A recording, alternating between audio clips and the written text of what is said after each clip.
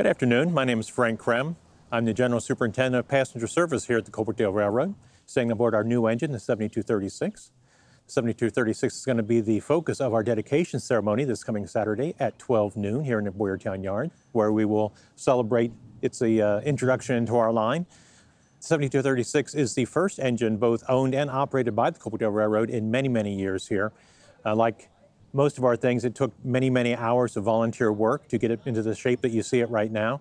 When we received it back in February, it was in pretty sad shape, worn and beaten and rusty, but many hours of hard work have brought it to the condition you see it right now. I'd like to invite you to join us this Saturday to ride either of our runs, either the 1 o'clock run immediately following our dedication ceremony, or the 6 o'clock murder mystery train. You can buy your tickets online for either of those excursions.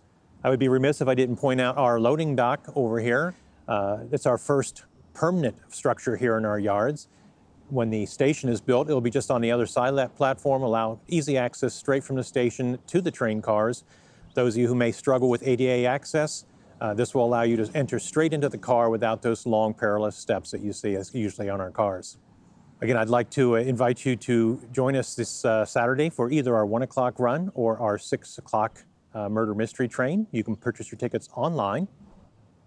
Thank you very much for joining me today. See you next week.